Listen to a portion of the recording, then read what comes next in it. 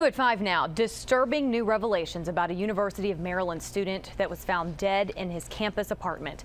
Michael Mutrin was from Potomac and played hockey for Maryland. What police found in his apartment has many people on campus concerned.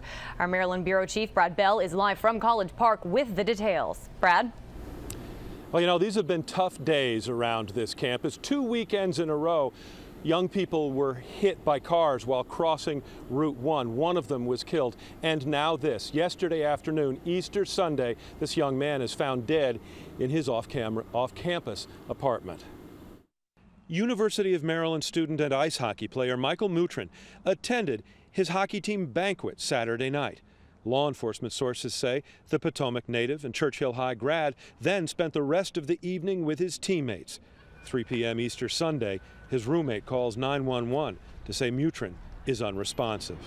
And when officers responded, they found a 23-year-old University of Maryland student dead on the scene. I feel very shocked about it. It's always shocking to hear there are such things involved on campus.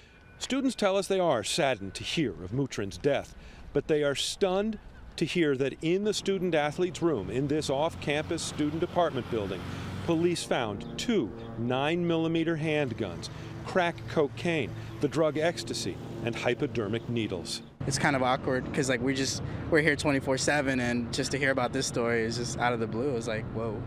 It's shocking when you hear about it, to think it's like right here. Police believe Mutrin, who described himself online as a nutrition and fitness buff, is the latest in an epidemic of drug overdose deaths sweeping the region.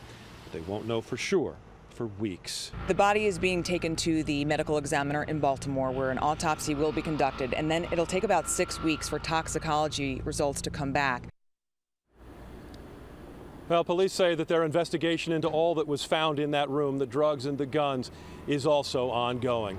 At the University of Maryland, Brad Bell, ABC 7 News.